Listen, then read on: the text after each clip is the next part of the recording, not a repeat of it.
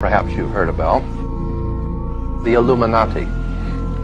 We don't intend to spend a whole lot of time on the Illuminati, just enough to familiarize yourself if you've never heard of the organization. It was founded in 1776 in the south of Germany by a man named Adam Weishaupt. He formulated his plans in relation to the House of Rothschild in England, Germany, France, Italy. The Rothschild banking dynasty behind the governments of Europe hired Adam Weishaupt to formulate a plan for the world at that time to accomplish certain goals for those in power.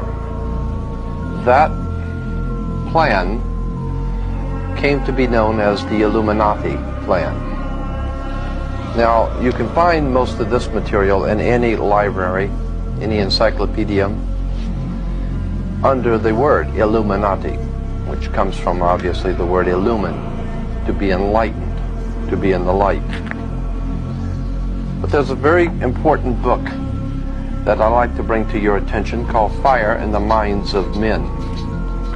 It's on the origins of the revolutionary faith. Fire in the Minds of Men, written